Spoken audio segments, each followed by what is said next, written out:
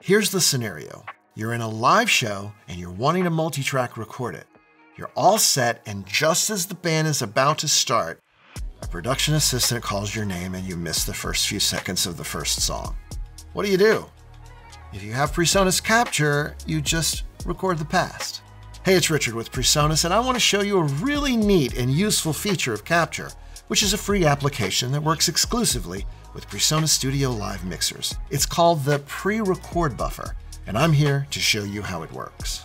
From Capture's homepage, I can go to the bottom, click the gear icon, and my options window pops up. On the left side of that window is the PreRecord Buffer setting. I can give my buffer a time anywhere up to 1 minute. If I type any number above 60, Capture will give me a minute by default. Let's set the buffer to be 45 seconds. I click OK and I'm done.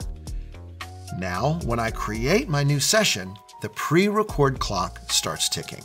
Capture is now recording audio in the background, so from this point on, I have a buffer. I can also access the options window from my session by hitting the gear icon in the lower right corner of my session window. I'll hit record and we'll give it a few seconds.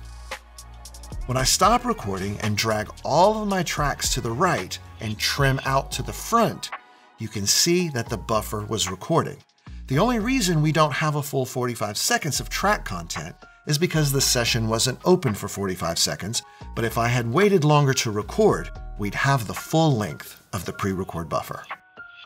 A quick and easy multi-track recording system at your fingertips in a free app.